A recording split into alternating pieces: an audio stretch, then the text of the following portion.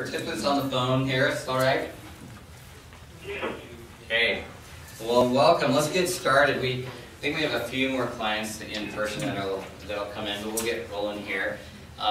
We appreciate you coming. My name is Nathan Larson. I'm one of the project managers here, and my team are all of our project managers, which all aren't here right now, but we're talking about better ways that we can actually serve our clients here, and we talk about partnerships and partnering, and it's a facet of, or a part of anybody's game plan at one point. Unless you have a big bank account or have access to a family member that has that and is willing to spend money with you on real estate, everybody has to look at partnering at one point or one time or another in their game plan. You're either going to run out of a resource of the credit or the cash. And so that means that we come down to partnering. So we want to welcome you. Thank you for your time and being here. I just want to introduce some of my team if we don't know everybody. My name is Nathan once again. We have Kurt Cummings. Kurt, could you stand up, and Brad and everybody that we have here. So we have Kurt Cummings on our team. We've got Brad Seavey. We have Jason Coford in the back there.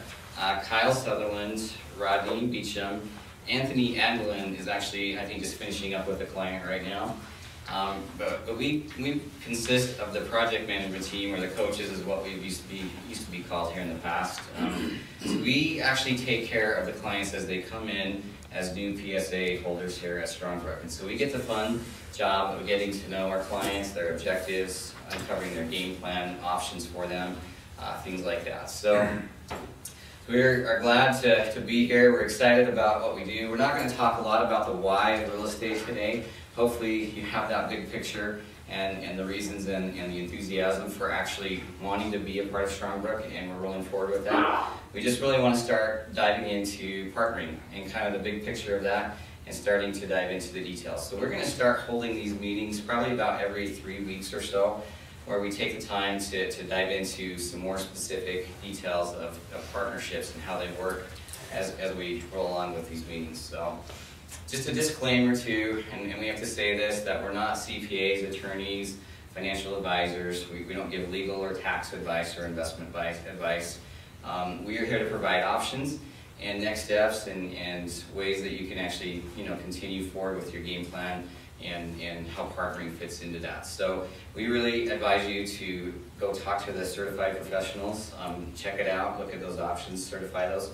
We'll talk about that briefly towards the end of our program. So, Kyle, could you just click the space bar there?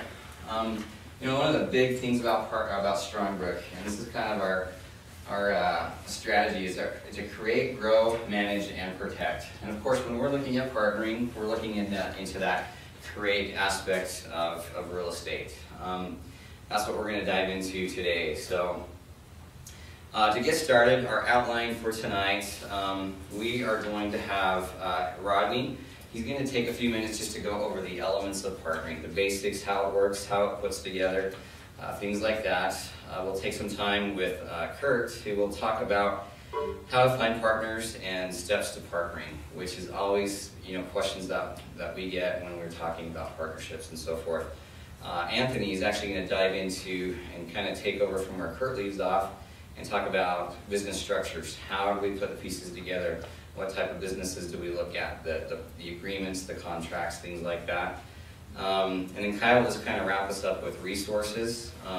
What kind of resources do you have when you're looking at partnering?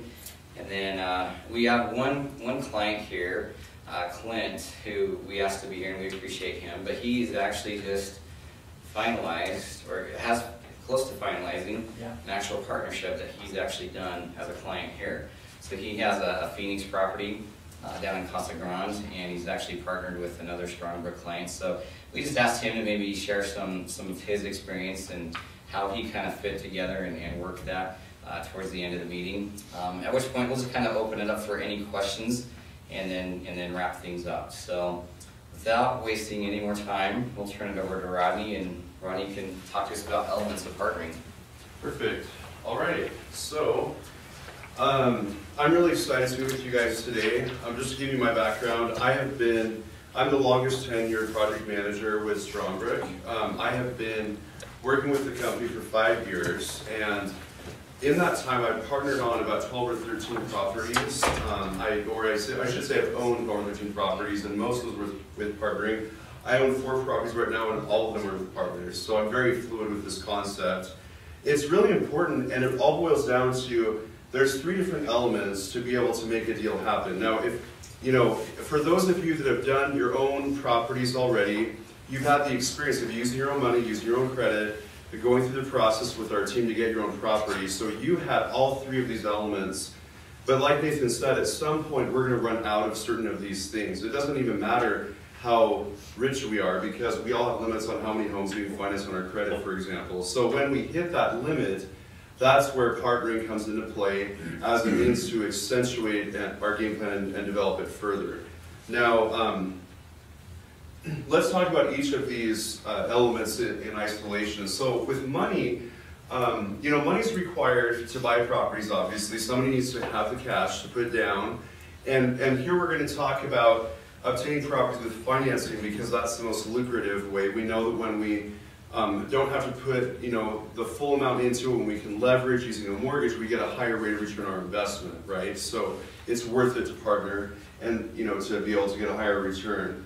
So with money, the money partner is generally going to be somebody that's in a fairly stable financial position. It means that, you know, they have a pretty good budget worked out with their family. They, you know, that they're not, you know, bleeding every month. They're able to save a little, and so they have enough. They've set aside some money somewhere that they can use for a property. But there's some reason why they just can't qualify. It could be that they just changed jobs, and the way they're paid now doesn't let them qualify until it's been proven for 2 years. It could be a credit issue or something else, but for any number of reasons they don't qualify, so they're looking, you know, for a credit partner.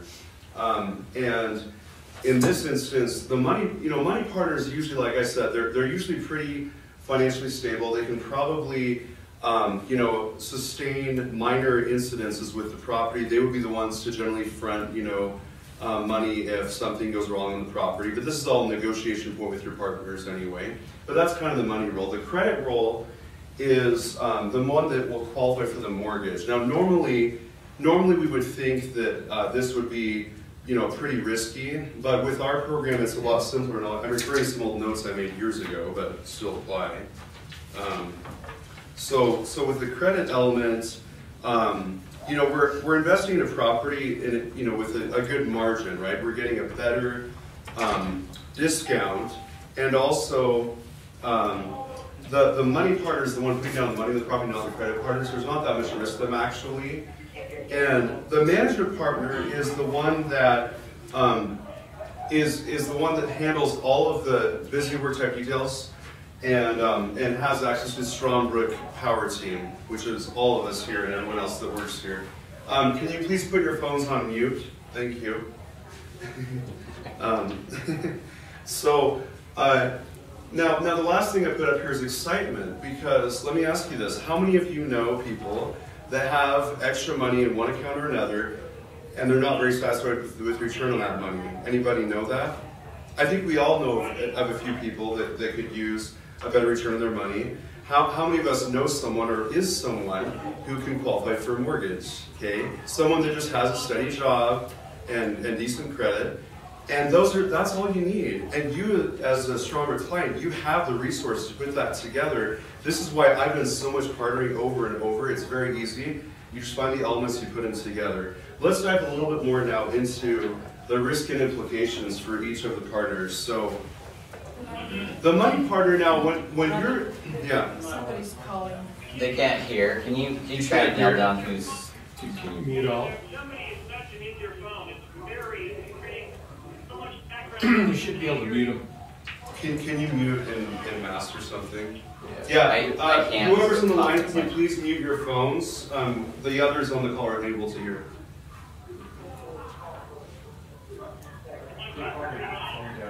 Okay, I might just have to stand closer. I'll just stand over here. Ask if they can hear you right there, Rodney. Okay, I think it's good now. Whoever okay, else muted great. it, so thank you. Okay, so the money partner, they've got money that has an opportunity cost somewhere. An opportunity cost meaning that they could use it for something else, but they've chosen to put into a property with you. So the first thing you should decipher is where's their money now and what are their expectations for partnering with you. For example, if their money is in a savings account, they're getting 0.5% a year versus in a high-performing mutual fund. Not that they're all high-performing, but you know what I mean. Like you need to know where the money's coming from so that you can negotiate with them based on what will be mutually beneficial for them to get a good return on their money that's invested. With the credit partner, it's really just kind of whatever you negotiate with them, because there isn't really an arbitrary figure. There's no opportunity cost for credit. If your credit isn't used for property, it's just sitting there dormant. So that's kind of up to you. But generally, our clients can negotiate one with another. Around 20-25% or so is kind of what they tend to attribute toward credit. 20-25% of the total deal. But when you're talking to potential partners that are not stronger clients, you're not bringing up, hey, I think I'll have this percentage, you have this percentage, etc. Another way that you can also work with the money partner is actually getting a private money loan from them where they wouldn't actually be a partner, but they would lend the money to you at a fixed interest rate, and it, generally between 6 and 10% per year. And that way you're making payments back to them. And the nice thing about this is that if the property is more lucrative, then you make the difference, and they don't actually have ownership of the property. But it's nice for them also because they don't have to have peace of mind or confidence in the system of investing that you have. You as a client, you've obviously developed some level of confidence in what we do here because you chose to come aboard. And someone else may not be quite that confident, but they can still get a return and trust in your integrity and not have to rely so much on the real estate. So let me just check my notes, see if I forgot anything. It's also different whether you're going to use someone inside of Strongbrook versus outside of Strongbrook. Because inside of Strongbrook, we all have access to the same power team, and it's great we can help each other out. One thing I did forget to mention is that when we talk about money, credit, and management, you can split this up a number of ways. You could have multiple people putting in money. You could have the management split up. And when you're partnering with someone outside of Strongbrook, your PSA carries a much greater weight because it's exclusive to them, right? And so it's going to allow you to have that full management share of the profits. And it also makes a difference in negotiating whether the property is a local one that you're managing with compassionate financing. That is an extremely specialized program. It used to be our bread and butter. Now it's something more rare. And so that's something that you can look into with your project manager if you're interested. But most of what you do will be out of state, and those don't require as much oversight from you, because we have teams in place doing all the work for you. But if it were local, then you would be doing more of that work, and you would need a higher percentage for that. But that's an opportunity in case you have a neighbor that's troubled about their property and needs help managing it, and you can provide a solution. The last thing I want to mention is, again, think about how simple these elements are, and you are unlimited in your potential to create partnerships. You can do it again and again, and it's great that you're here, and I'm excited to see what good comes of this. Thank you. Thank you, Rodney, and thanks for that trial and error thing so we know where to stand so that the people on the phone can hear us. Well, welcome. I'm going to spend a little bit of time today talking about how to find partners. And this is something that can maybe be a little bit intimidating for people. Maybe you're not as outgoing as the next person around and you think, this might be too hard for me to do. But it actually can be a natural outgrowth of some of the things that you're doing. So let me ask, just by show of hands, how many people, in addition to being PSA holders, are also IBDs? Okay, several in the room. Very good. You're already out there working as an IBD, and you're filtering through some people that you think might have interest in participating with Strongbrook as PSA owners. When you're talking with those people, if they determine that this is not something they want to do, they may have a variety of reasons for not participating. It might be the upfront cost, it might be time, it might be them thinking of the work that's involved, a lot of things that might hold them back from wanting to be a PSA owner. Well, why go through a second process of looking for somebody who might want to be a partner? Why not just take the people that fall out from being potential PSA purchasers and talk to them at that point about what would it be like if you were to partner? We can get you involved in this whole process and help you begin moving forward and developing asset value in your real estate, and you won't have to participate as a PSA owner. You can come join with me and partner with me. So it's a very natural outflow of one set of marketing efforts that can spill over into the potential for them to be partners with you. So there's one way to look at it. The other one is with your current sphere of influence. Look around you. You might be involved in business associations. You might be involved in church activities or civic organizations. You have neighbors, you have friends, you have family members. All those people are potential partners that could join with you and participate in this whole process of building wealth. And that's what we want to do. Approaching them can be as easy as casual conversation. When you get together in a group, you don't hit somebody over the head with a 2x4 and try and get their attention to see what you're doing. You talk to them about what benefit this program has been to you to this point.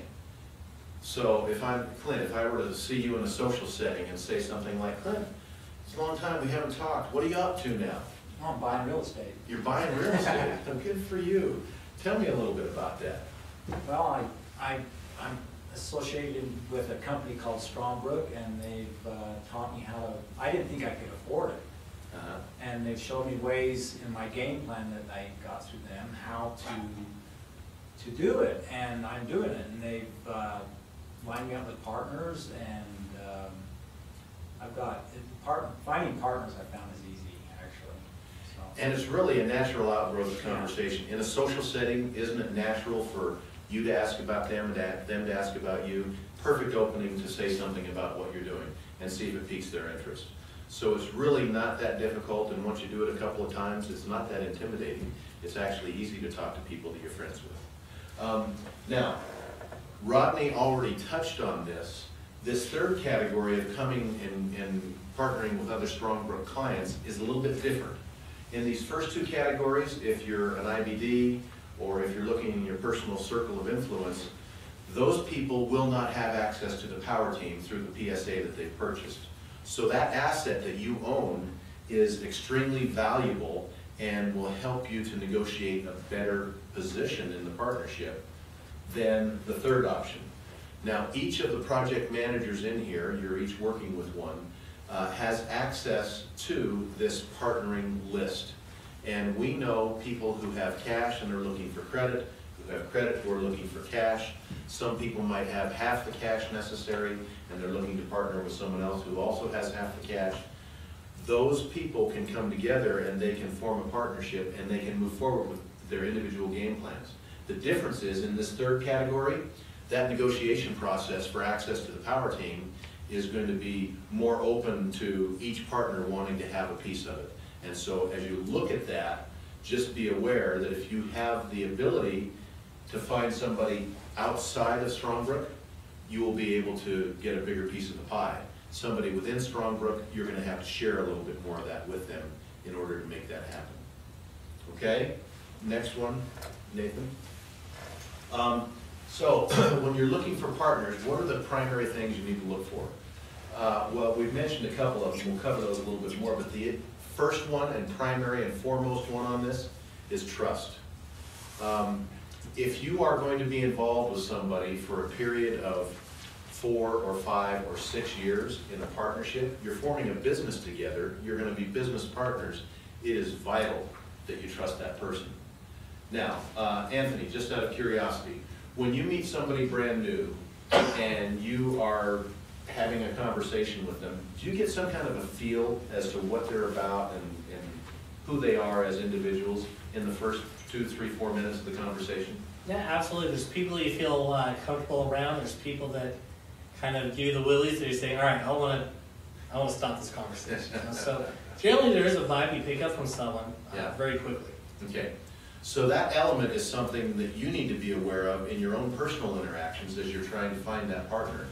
Is there a basis for that trust to be established between the two of us so that we can move forward and be partners going on and helping each other to achieve our financial goals? And you can share in that.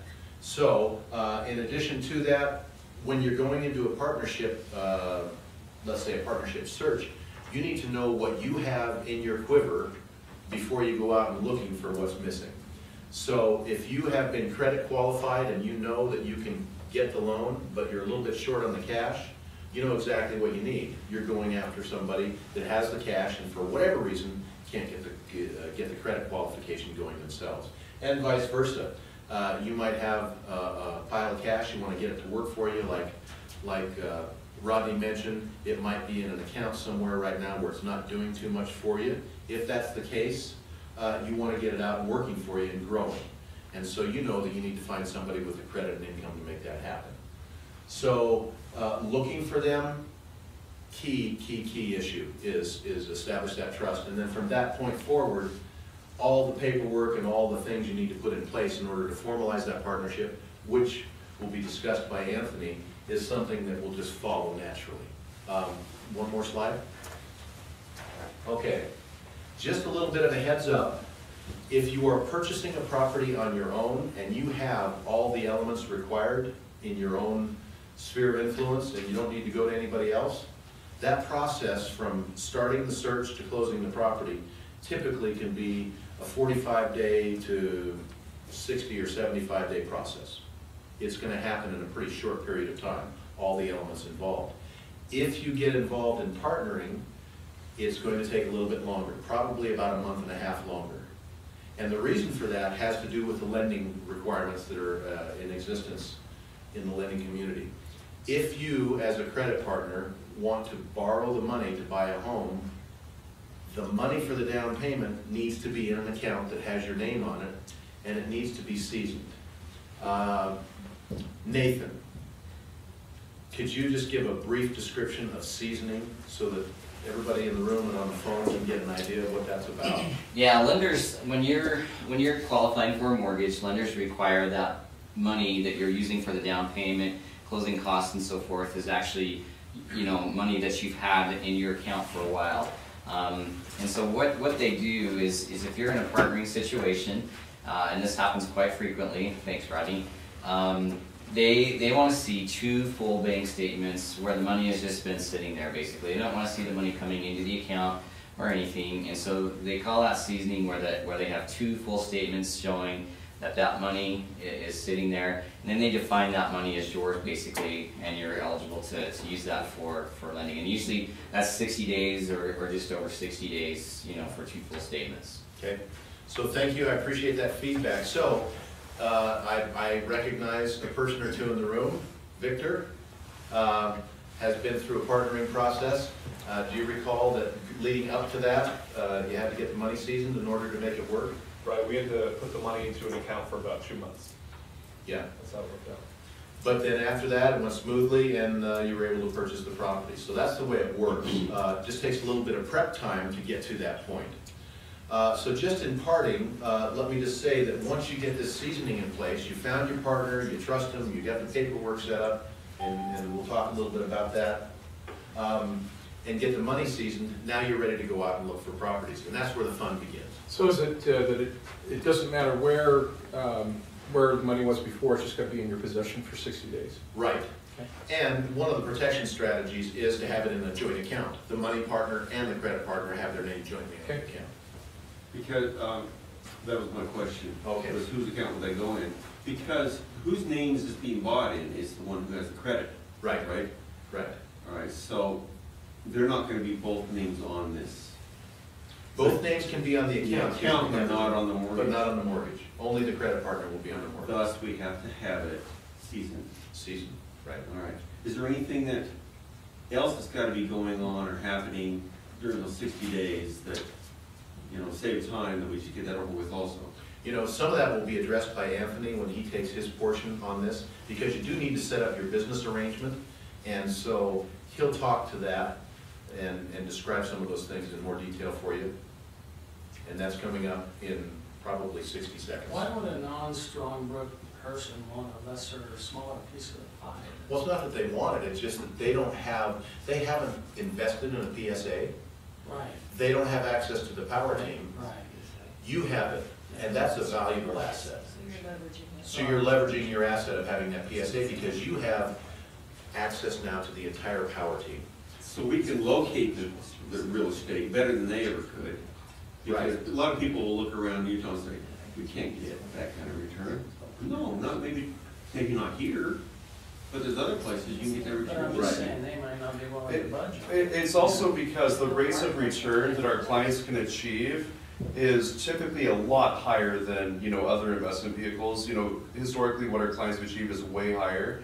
And so people that aren't familiar with our company aren't expecting a very high rate of return compared with what we can achieve. I mean, if you went to them and said, buy a PSA, you can earn 25% annually on your money combined between cash flow and equity growth, and then you want to partner with them and offer them 8 or 10 or 12% annual growth, that might sound a little bit less impressive to them. So you have to gauge that, and that becomes a negotiation.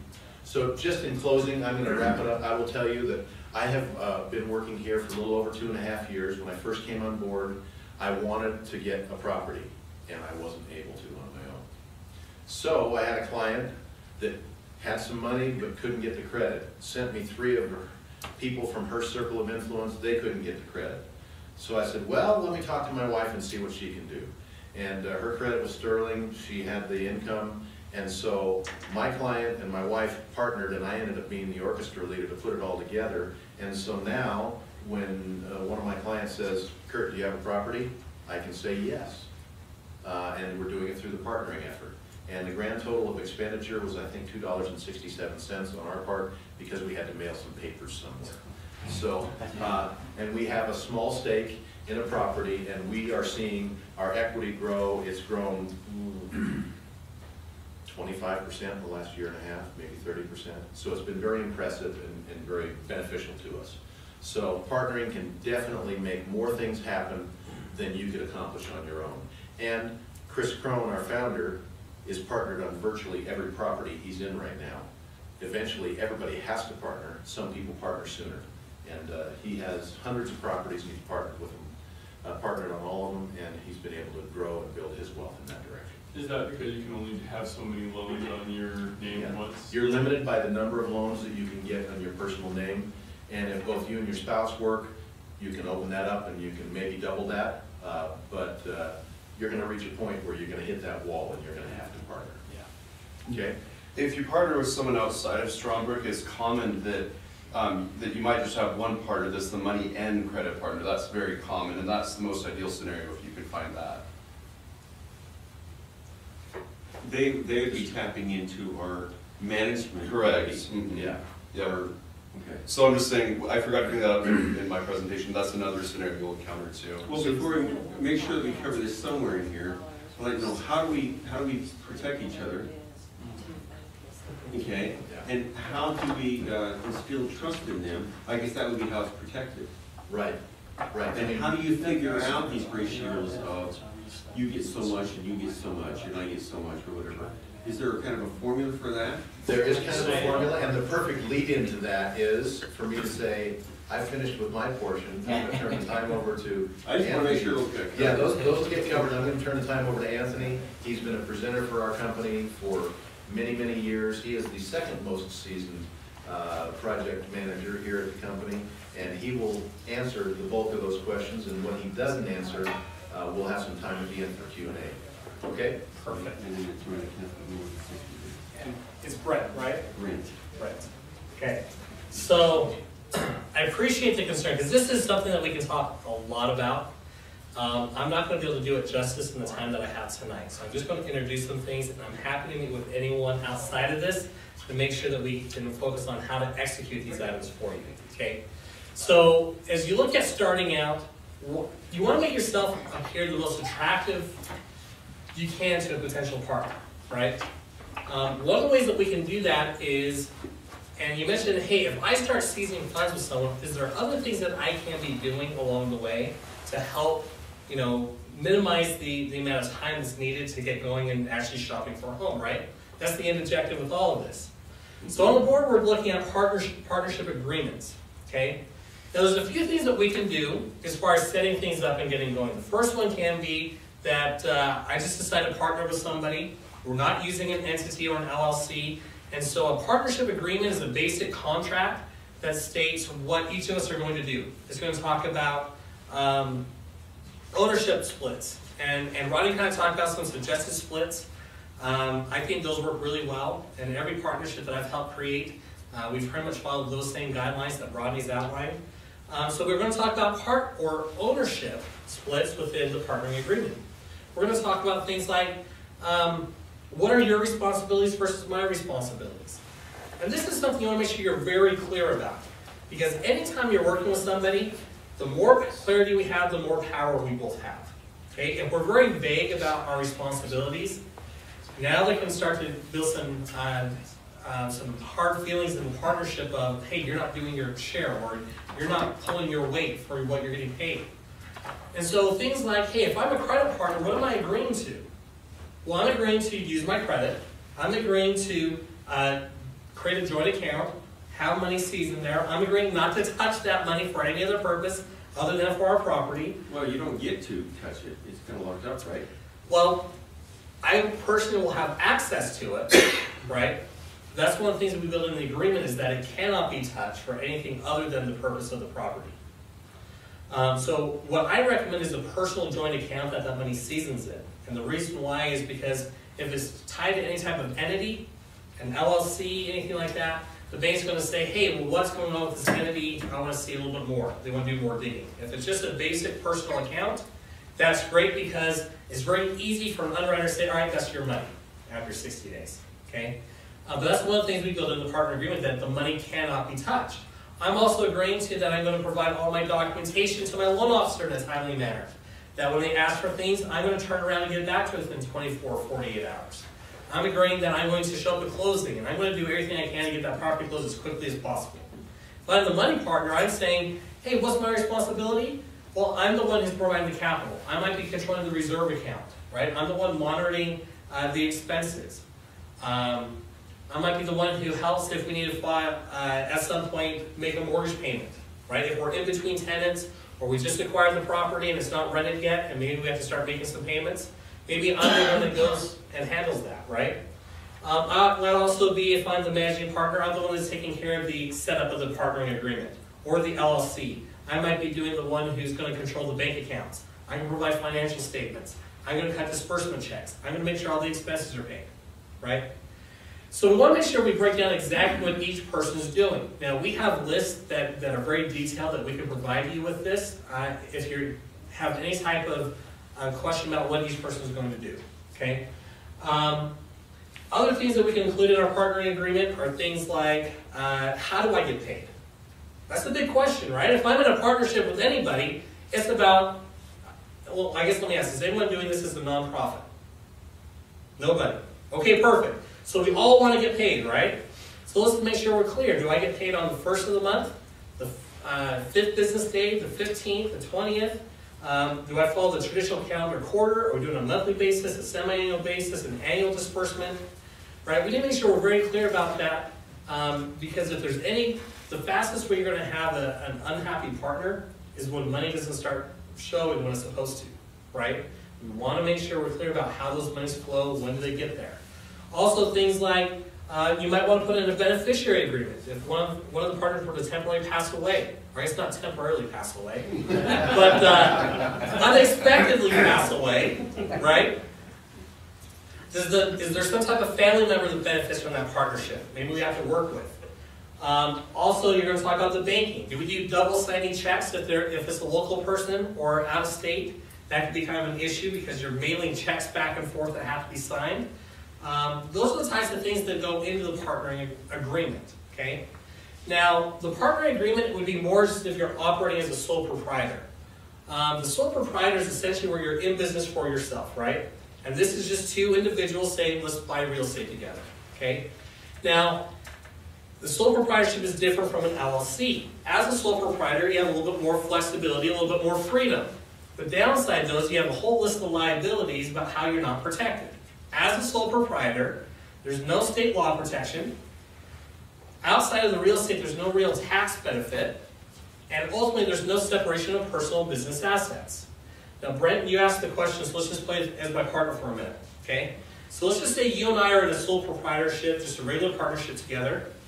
On the deed in that situation, we'd hold it in what's called tenants in common, where we're both listed on the deed together, okay? Now, let's say that our tenant sues us, right?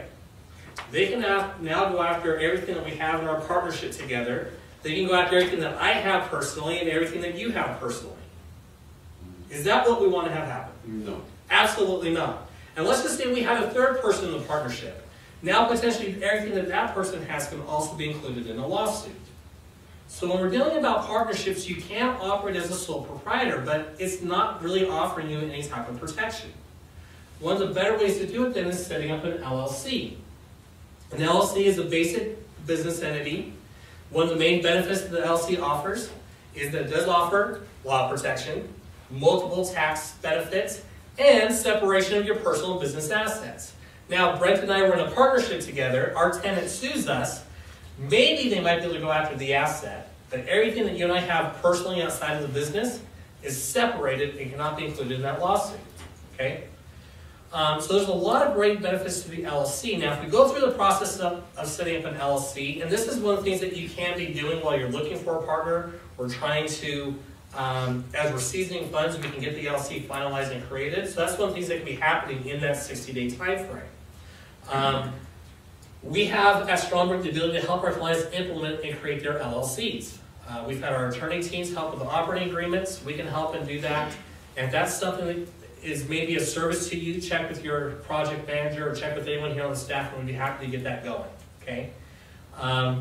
With that, then the LLC operating agreement is going to be more like your partnering agreement. This is going to have those items that I just talked about what your roles are, how we're breaking down ownership, distributions of capital. Those are all things that can be built into your operating agreement, and we've done that with our clients where that's already included. Okay. So the LLC is something that we recommend a lot for partnerships. In addition to that, there is one other entity that actually works a little bit better in regards to how partnerships are structured. Now, for those on the phone, I apologize, you won't be able to see this part of it. We can send you a diagram about this, but it's on the Series LLC. Now, Series LLC is essentially, you have one main umbrella LLC. Okay, this is what has your tax ID number. This is what you're registering. This is what's going to have the main bank account. But what you do now is with each property you own, you can actually create a sub-leg or series underneath it. And these can all be partnerships. Each one of these sub-cells or series have their own operating agreement that have to be created for that, where we can designate ownership within each of these. So I might be in a 50-50 partnership on one. I might own this one 100% myself. This one might be a 70-30. This one might be an 80-20. Okay? Ultimately, because it feeds back up to my main LLC at the top, I have access to everything. My partners would only have access to their individual cell. Legally, if one of these homes and the tenant try to sue me here, they're locked out of everything else. If this tenant tried to sue me, they're locked out of everything else. Each of these series acts independently like they were their own entity to begin with. It's a little bit more work to create because with each series that we create, we're doing a separate operating agreement for, have to designate ownership for. But this is a wonderful partnering tool for you to help organize and minimize the operating expense of your partnerships in your real estate business. Because if I'm looking for the maximum way to protect each house that I buy, is to create one LLC per partnership, right? And now I'm paying an attorney to create a new LLC for me each time. I'm paying my accountant for multiple K-1s each year. I'm paying the state multiple filing fees each year to renew each LLC, right? I have multiple bank accounts for each business. I have multiple tax ID numbers. And if you're not very organized, you can be overwhelmed by the amount of paperwork that's involved in managing 3 or 4 LLCs. Because of the series LLC, it's all connected back to that main top umbrella LLC. It works fantastic for partnerships and giving you maximum protection, but minimizing the expense and the chaos that comes with multiple entities. Okay? So that's one of the things that we recommend. Yeah, question? On the credit provider's name is the sole name on the mortgage, right? And then all the partners' names are on the deed? Correct. So the credit partner is only going to be on the initial recording of the property. Right. As far as the bank's concerned, there's only one person that owns that property, it's the mortgage holder, Yeah. right? However, the deed is what we're going to go by. So after we do the initial recording in the credit partner's name, that funds the transaction up front, we can then go back and change the deed at any point to either a tenants in common, where there's two individuals listed. If Brent had an LLC and I had an LLC, we can list our LLCs as the tenants in common and break up our ownership accordingly that way. We could create a new entity that we own together, and then that entity is what is on title. Okay? So though, definitely we want to make sure that deed transfer happens very quickly after closing. Okay? Because that's what's really going to give you the maximum protection.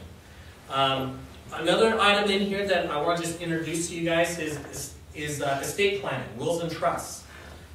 They offer also some creditor lawsuit protection, and if you're looking at working with partners more long-term, instead of just a short-term arrangement, that is another way that you can get some additional protection from creditors and lawsuits, in addition upon protecting your family in the event of untimely death, okay?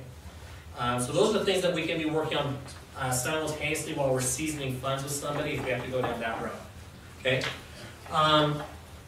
Last slide, Nathan. As far as the structuring goes and the negotiating, you know, Rodney did a great job in recommending some splits. I think those work. I've worked with those every single time, and my clients that have partnered with non-RA stronger clients have used similar splits because they work. But ultimately, it's whatever you want to negotiate as managing partner. As a client, you are going to be designated as the managing partner if you're working with anyone outside of our network. If you're working with amongst each other, this is where we kind of get into a little competition of who's going to claim that managing partner piece. Obviously, it's the most profitable because it involves the most amount of work. Because we have to make sure the expenses are paid every month. We have to make sure that we're the point of contact for our property manager every single month. Okay. Now, Rodney mentioned this where he talked about the private lending rates. You know, if we want to instead of treat our capital partner as a full-fledged partner, we might just broker a short-term loan with them. Whether it's 6% a year for the use of their money, 10% a year for the use of their money. Another great source of this is anyone that you know with qualified plans, whether it's IRAs, and that could be traditional, simple Roths, that could be 401ks. There is the process of self-directing those funds, where now the owner of that account has more control over where it's invested, and if and when that happens, they can then say, you know what, let's use that money now. I can issue a private loan. We have our CEO's son left on a church mission for 2 years, and because he was going out of the country, he couldn't obtain financing for a property. They went through and found an individual who had a qualified plan. That qualified plan became the bank, paid for the property up front. They agreed to pay back an X amount of percent of interest per year for the use of that money. And when they sell the property, he's going to get his 100% of his principal back because it's secured against the house. Now that allowed our CEO's son to go on his service that he did, came home, and he came back to a property that had about $60,000 of equity in it. Right? Really cool. So, and I can guarantee that if I'm getting a 3% return on my qualified plan right now, and I can promise them that 6% guaranteed a year, or 8% a year, or 10% a year, he's not going to jump at that opportunity. Right? And knowing that it's secured against a real asset. So that's something a lot of our clients don't realize the power of, is looking for people who have these qualified plans that maybe aren't happy with the rates of return they're earning right now. Which is crazy because the stock market is at an all-time high and they're still not earning the rates of return that they probably should be. Now, with those retirement funds, there's a number of different ways that we can use those funds to purchase real estate. We can buy homes free and clear. That's the easiest, fastest way to do it. Okay? We can also then, with those free and clear properties, we can potentially refinance those. We do have banks that will do non-recourse refinances and help pull some of the equity out of those free and clear properties. That can make sense. And we also have the ability to do some partnerships. I'm not going to go into today's meeting the depth of this. We'll probably do it as a separate meeting for next month. But talking about what's called a joint venture agreement, which is essentially where, as the owner of an account, I can lend money to an outside party, call it $40,000, $45,000, enough to finance a house. That money then seasons in their account, and that person goes and obtains traditional financing. The cash flow from the property pays back the loan as far as the simple interest rate that we create. The principal is repaid when we sell the property, and then that IRA is made whole. It's a great, fabulous way that people who do have qualified plans and want to try and get into multiple properties can do it. Now, there's a lot of moving pieces to it, and those are things that we'll discuss in another meeting, okay? But ultimately, as you look at the protection aspect, realize that you have your own business. That's what real estate is. You're business owners. And because of that, we want to make you the most attractive business owner you can to your partners. And so the things that we can do on the front end are things like getting an LLC in place, or the estate planning, or whatever it might be that can make you more attractive to somebody else. They say, you know what, if I have 3 people to choose from, I'm going to go with this person because they're more organized in what they have done already. Now, we can set up LCs and partnering agreements and tenants and commons and deeds afterwards. You know, if we go the other route where we find our partner first and then do the structuring of it, we can do it that way too. Okay?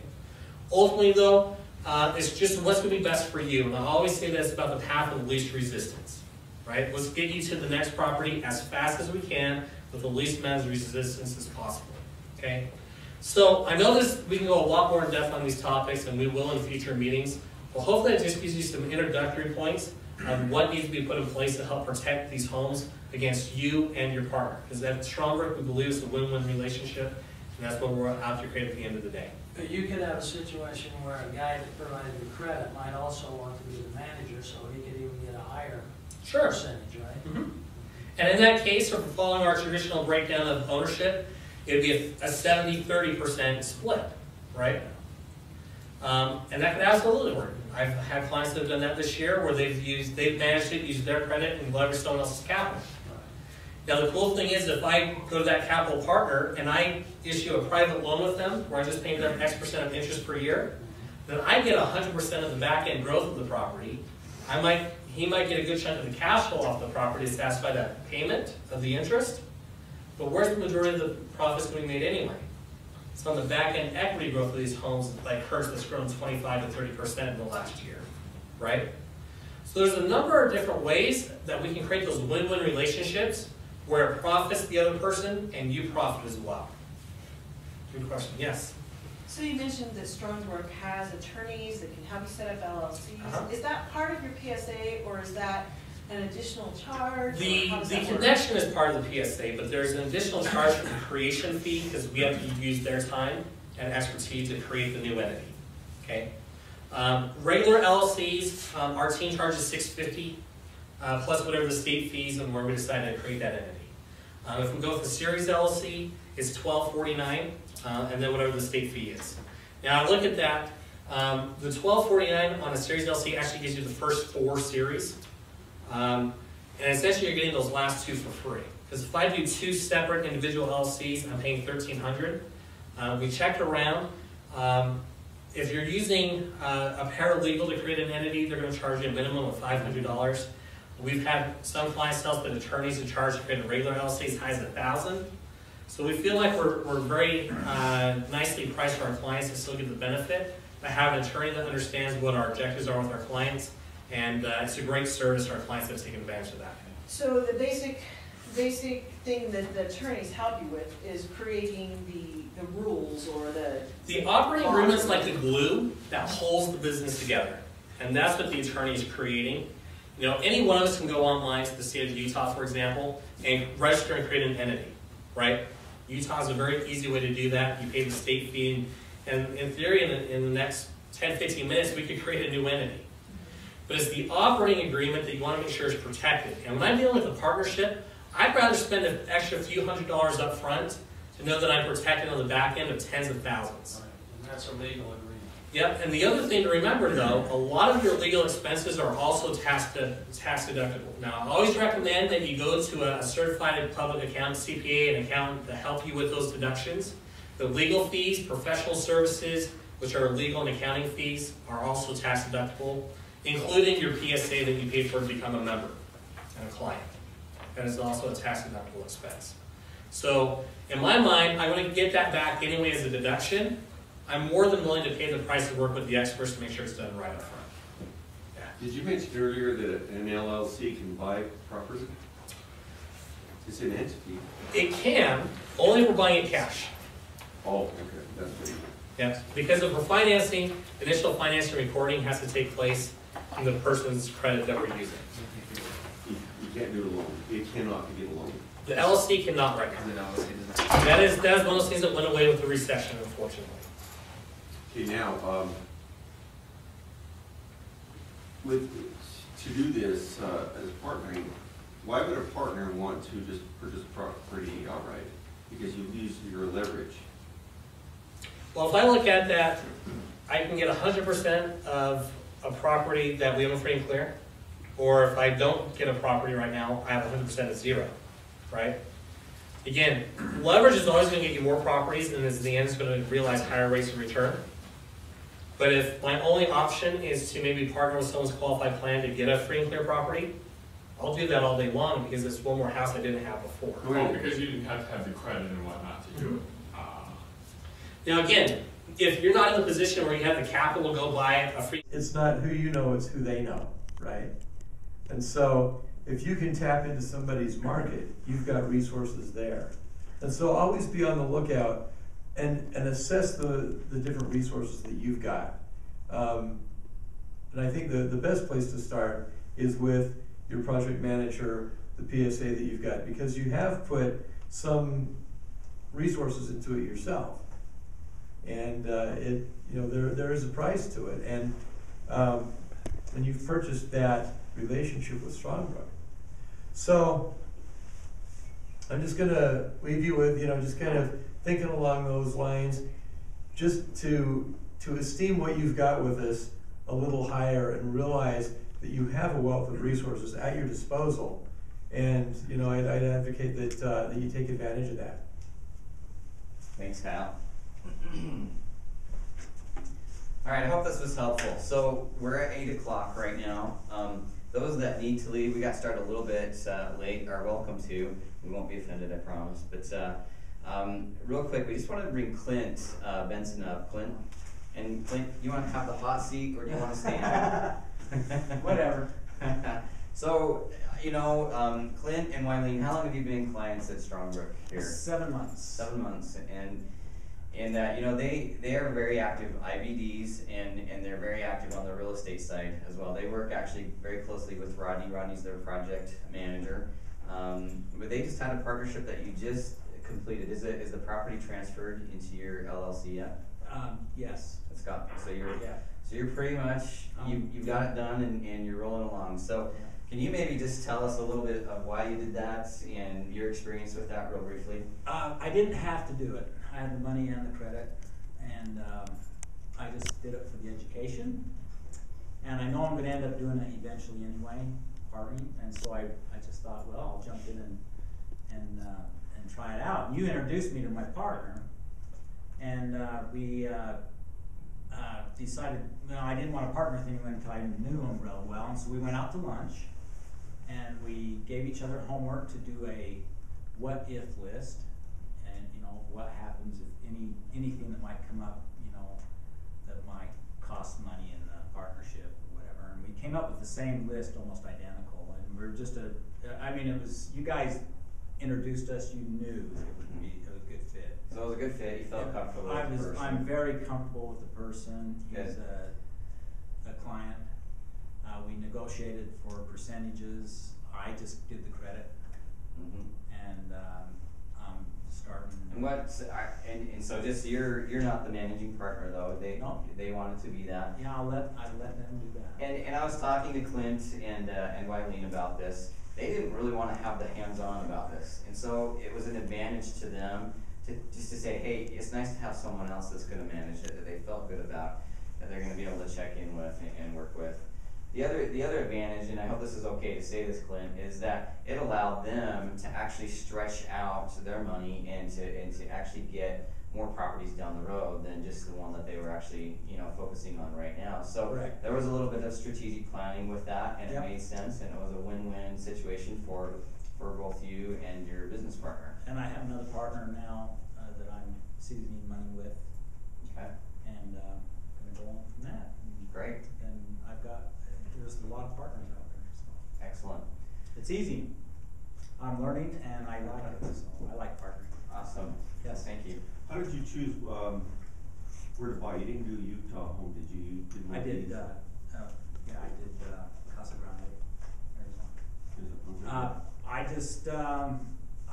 I just wanted something closer like Vegas or Arizona Mhm. for my first home, so I just went with the house that, the properties they gave me to look at. I didn't even look at Vegas or Arizona, I just looked at the property itself and did some research on the area and stuff. I liked it. What was the relevance of vicinity to you? Do you plan on No, going there? Or you no, just- I do go through Arizona, it's just close to home. Okay, so just Yeah. just My- just for your own feelings as Yeah, for my Okay. first home. I plan on doing Orlando, I plan on Okay, doing so other places. vicinity eventually. doesn't matter because you don't need to be there unless you are that part I'll of it. probably never see the cost of my first home. So, Cool. Great, thank you, Glenn, I appreciate Hey. that. And this is where, if we could have all the project managers actually just come up and this is kind of any last questions that you have, for us. And I want to just add one last thing as well. If you're IBDs, and I think everybody here, and I think a lot of our guests on the phone are IBDs as well.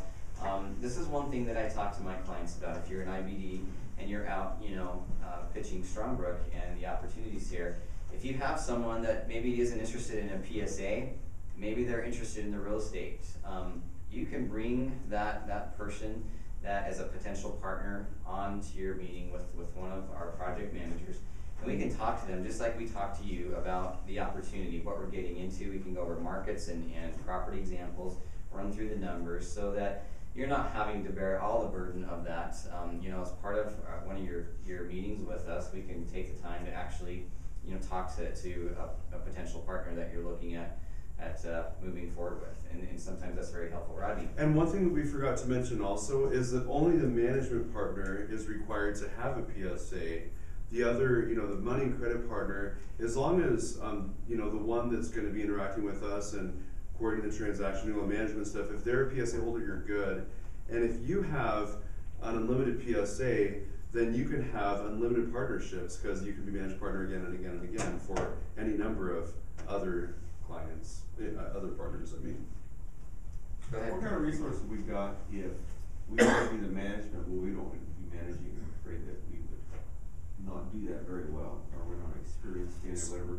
There are resources that can just handle it. Let's clarify what management really means. So management just means that you are the point of contact for that property. And if it's in a place like Phoenix, we're well aware that we have teams there that are doing the property management, all that kind of stuff. So there isn't really that much for you to worry about. It means you'll be making the high-level investment decisions. You'll be the one consulting with us on the right time to refinance or sell the property or things of that nature. That's all it means. And then just the ongoing accounting and bookkeeping stuff. Yeah, that's it. But that changes if you're buying property locally or Yes, something like that. yes. And the bookkeeping part is always going to be part of it. Yes, Like bookkeeping is always taxes part of it, and- yep. and accounting that way. And again, we'd want you to consult with your CPA and legal team so they can streamline that for you as much as possible. But you're correct, if you're buying it outside of our hot market areas, there's 5 areas that we do real estate very heavily in. There's Phoenix, Las Vegas, Orlando, Memphis, Tennessee, and Indianapolis. If it's gonna be anywhere else, we can find agents for you, we can try to, get you a good deal there. But you're gonna have to figure out managing it yourself, and so it's a different process. I would just say too, when you come on to Strongbrook and you're buying properties, you're an investor and you're becoming a business owner. Now, just to put that into context, sometimes that's kind of like overwhelming for people like, hey, what about managing this? What does that look like? It's not like you're managing or overseeing a retail store where you have tons of transactions and things like that. When you look at it, you have a property, you have a monthly rent payment coming in, maybe a vacancy or a repair that you're dealing with here and there. So it's up to us to set up that, well, we could even set the whole thing where it's automatic. Yes. Rent Yes. comes in. Yes. What's left over from the management team, Yes. that comes in. And And then from that account, and then goes into an account, from that account, the mortgage automatically comes out. And then if I'm in a partnership, which we're talking about here, then that difference between the mortgage and the rent, after the management, you know, those that are doing it back there in Arizona, that is split up accordingly, and maybe they get it per month, and that would be my responsibility. Yeah, yeah, Got it. and that's what, like when And then Anthony's the talking about taxes. an operating agreement, there's some strategies with taxes and things like that that you can put in place as far as. And I hang on to that information, and that's what goes to my CPA. Exactly. And, Got it. and if one specific partner has a need for more cash flow, because for example, they borrowed money from another source, used for the down payment or something, you can negotiate however you want in your partnerships. You can negotiate one party to get the cash flow or to get more of the cash flow, even though they're not that big of an owner interest in the property. So you can set it up any number of ways for the benefit of the partners. The strong group will keep us out of trouble in that one, we make it so that everybody feels good about it and Yeah. sees the benefits. It'll be a collaboration effort between your strong power team and your project manager and your attorney and your legal counsel. That's my coach, by the way.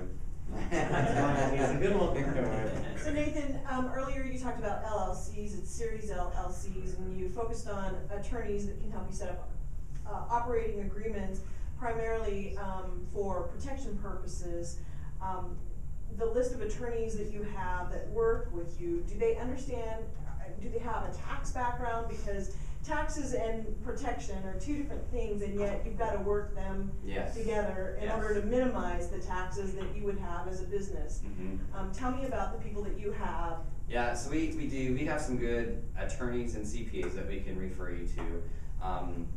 If you're working with them directly, like Anthony said, we have the service, and you know it's a charge to do that and get it set up where we have our internal attorneys. Well, they're not internal, but the attorneys that we use to oversee that process and so forth. So when you're talking about taxes and legal, though, you're still wanting to go to two separate professionals: a CPA for your taxes, and then an attorney. Now you have a tax attorney, but a tax attorney is not going to be specialized in real estate like what you want. But the nice thing is we can help bring those two together, so they're speaking to each other, not working against each other. Okay, that's my concern, because when you're functioning in your own specialized realm, Yes. you get tunnel vision sometimes.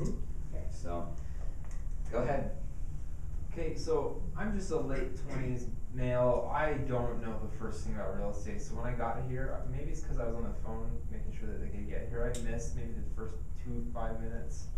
I don't know what CPA is, IBD. I picked up asking him a question what Yeah. PSA is. Yeah. That's a I good don't question. know anything that went on here almost. I picked up a lot of things that just made sense because I knew terms and I kind of followed a lot of things. Some real estate makes sense. Yeah. But I don't know, this isn't real estate 1010 like I thought it was going to be. This is real estate second or third semester. Yeah. I don't really know what's going on. Yeah, no, that's perfectly fine. Maybe I can just talk to one of you guys. Yeah, no, you're welcome to. Yeah, everyone else in this room is actually one of our clients that has already purchased what we call PSA, which is a client relationship with us. So they've had a lot of education and background, so you're kind of a prospective client or a potential partner. And so it's natural you have a lot of those questions and we can address And those. potential individually. partner, when becoming a partner, would that be an IBD? I don't know what's what. An IBD stands for Independent Business Developer. So Clint, for example, he and his wife are IBDs. They're very successful IBDs. It means that you're in the business of referring clients to the company, which you're paid very well for, actually. Let's maybe do a quick side conversation on that. Yeah. Yeah. That'd be good. Let me take some time for our guests on the phone. Do you have any questions for us?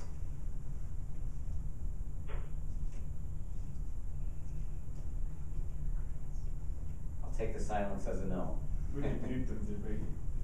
I hope not. No, they're still there. So we can hear them. Okay. Might be muted through the computer. What's that? Oh, this is Peter. Hey, Peter. How are you? Hey, great. Hey, any cautionary notes on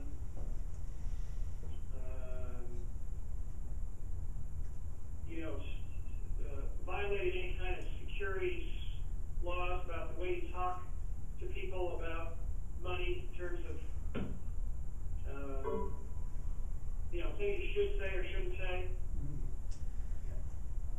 You guys have any insight to that? I went, I'll give you an example. I'm going to open up a document on some notes I took a while back. Let's see. That's not it. I was talking to I was listening to a talk by a hard-money lender talking about going out and finding partners and the things you need to be careful of as it relates to not violating, securities laws. Okay. I've got one thing that you might want to keep in mind is avoid promising specific returns. You say somebody, hey, I've got this great thing, we're getting 22% returns. Avoid that kind of number talk. Related to the property. Right. But if you're talking about in a partnership saying, hey, I want to borrow some money from you and I want to do it and I'm going to pay you X% for the use of that money, that's where you can be very specific. But yeah, if you're talking about the performance of the investment, use more generalities, and then we can show specific property examples to say this is what this property has done to help kind of get around that. That's a great point, Kyle. Yeah. Peter, real quick, were you finished saying what you're going to say there? Yes. Okay. Well, one other red flag that I've heard of is having too many partners involved. Like if you're collecting $500, from like 50 different people, that's going to look really fishy. So, you want to simplify and have as few partners as necessary. The other thing too, I spent a lot of years at Fidelity Investments and retirement planning. Kyle and I both did actually. And I know like Anthony and some others of us have been in, financial planning type of things. When we're talking to our clients, we're very good about giving options and information that we have scrubbed and make sure it's accurate. And then that gives you, as the client, in a position to make some good decisions. So you have good options, good information in front of you. That's the job and that's the role that we try to play. And I don't know that as an IBD you need to take on a lot of responsibility in trying to figure that out necessarily. It's fairly simple when you're forming a business relationship and a partnership.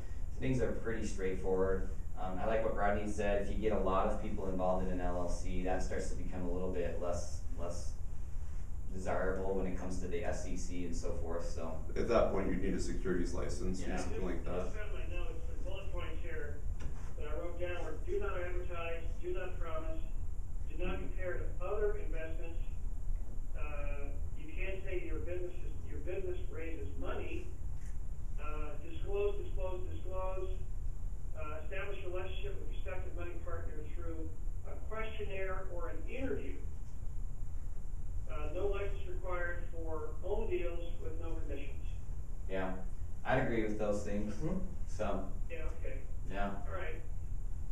Good question, though. Yeah, and of course, in this case, there's no commissions involved because you're just an owner versus an agent getting a commission or something.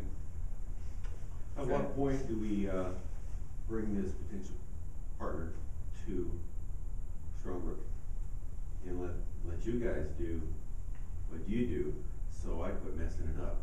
So I basically, probably messed it up to that point. If you found someone that you think would be a good potential partner, it's kind of nice if they have more of a background in our company. It's good that you bring people to events or show them our website so they can get more familiar with what we do. But either way, it's your partner, and so you're kind of the conduit between that person and our company. You have access to us by virtue of your PSA. You have command of our time. That person doesn't really. We're busy enough that we can't just spend endless time with everyone in the world. We have to be, particular about it. But they can access us through you, and so they can be on joint calls between you and us, and then you can get that information together, or they can ask you other questions they may have that you would know. I would say if they're fairly serious about it and they want to pursue it further, make an appointment and bring them in. So one of the things to prepare for before you bring a partner in, it'd just be in your best interest to get as familiar with the process and with us as you can, and so what's what all the hoops are that you have to jump through, and so you have a working familiarity with what you're doing. We've got a lot of resources online that you can access with Strongbrook Academy. You know, I would say go back and kind of revisit some of that. And so you really know what you're doing. Straight pathway. Right. Yeah, there's a lot of resources, and if you're partnering and looking for clients outside of Strongbrook, you want to be as knowledgeable as possible. You want to study everything. You want to ask your project manager for examples of current properties, because you want to to be excited about what we're doing and understand what we're doing, and then that makes it easier to find partners and develop those relationships. Thank you. You're welcome. Great. Any last questions before we wrap up then? So, with the attorneys and CPAs that you have, that you can refer people to, have you pre-negotiated fees with them in the same manner that you negotiate with property managers, because you're giving them volume business? Yeah. Are they? Yeah, we refer a lot of clients over to them, and yeah, we have a fee. We know their fees, and we can, for most services, can tell you what they would be. So if it's something out of the box. So then, okay. What was it? I just came into my mind and left. I forgot what I was going to ask. So I'll defer. Shoot us an email. Yeah, shoot your project manager an email and they'll get right on it. You know our number, Peter. Sure. Yeah, there you go. So, all right. Hey, we appreciate your time. I hope it was of value to everyone. We will probably do this again in, like I said, 3 or 4 weeks, where we probably start exploring a little bit more in depth some of the retirement plan options. When you start looking at partnerships like Anthony was talking about, and where money is at, there is a lot of retirement money out there. And there's a lot of people that are dissatisfied with the way that the market, speaking of the stock market, has been. And we see, as project managers, a lot of retirement money coming out of the market and coming into real estate. And so, there's good opportunity with that. We'll do this to help brush things up and have new clients come on board as well. So thank you for your time. Yeah. Really quick, the next step is if you're interested more in partnering internally, we've talked about how to partner externally, and you can work with your project manager more closely on that.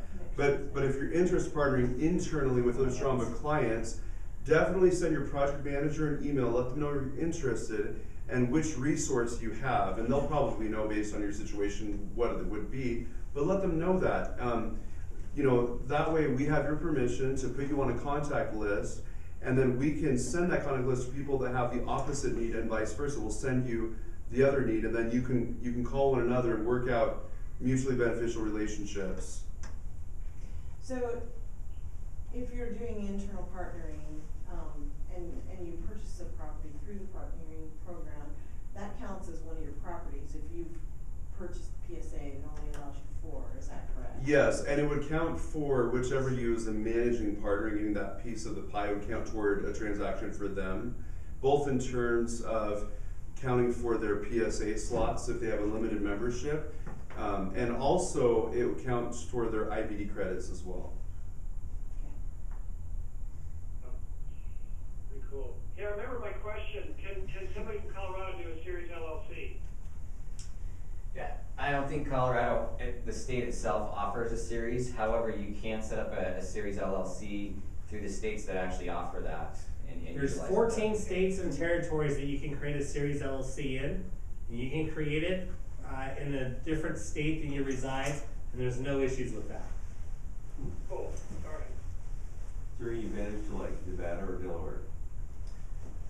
So, yes and no. So Delaware has an anonymity clause, which means that the registered agent that's representing the entity keeps your identities protected.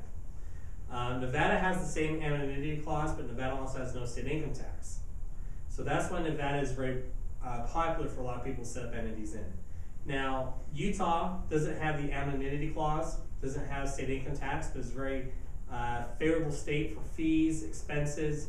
And when I look at the difference, of Nevada unless you're running some major capital through it, where you would be paying taxes anyway, because off your real estate, you're going to have enough deductions off your depreciation, mortgage interest, expenses. You're really not going to have any reported income anyway to pay taxes on. So Nevada can make sense, and if you say, hey, eventually I want to get to that point where I'm getting more income than I'm writing off in expenses, Nevada definitely makes more sense. The state fees are more in Nevada. You're about $400 a year to register your entity in Nevada. Can I get a Series LLC through Nevada if I'm not a resident? Because somebody said, yeah, you know, you said that, but somebody told me before that you have to have somebody there doing it. You have to have a registered agent that has brick and mortar location in Nevada, and we have that. Okay, good. Is there no attrition when you have been going along with a Series LLC in Utah? You decide, I think it's more beneficial to be in a Series LLC in another state to transfer that over. Is there any attrition or loss there? You would have to you'd have to redo the entire entity for that state. Redo the entire entity. Good question. Anthony, and I'll just throw this in as one last plug here too, and this is something that we really feel strongly about. When we're looking at, you know, becoming investors and business owners, you know, the foundational pieces to that include, you know, asset and liability protection, of course, is what we use the LLCs for. But another big part of that is estate planning, and so that would include like your trust and your will. And so we actually just created a package deal. If you're buying, you know, purchasing an LLC and an estate plan, you'd actually get a 20% discount off the purchase of both of those. So that's just something to keep in mind as you talk with your project manager. Yes. So I know the LLC is primarily for protection, but if you're both a PSA and an IBD, and you can you run the IBD business through the same LLC as the property, or do you have to have You two can separate? under a series LLC. You can designate one of those series for your IBD business. If you're doing a standard LLC, you'd want to keep that separated from your properties. The thing to be careful about is that the IRS treats active income such as IBD commissions versus passive income like real estate in, you know, just residual income very differently, and so you have to keep those very, very different. And so that's kind of a CPA question as well. I actually use different LLCs for both because I don't like commingling the two because they're taxed very differently.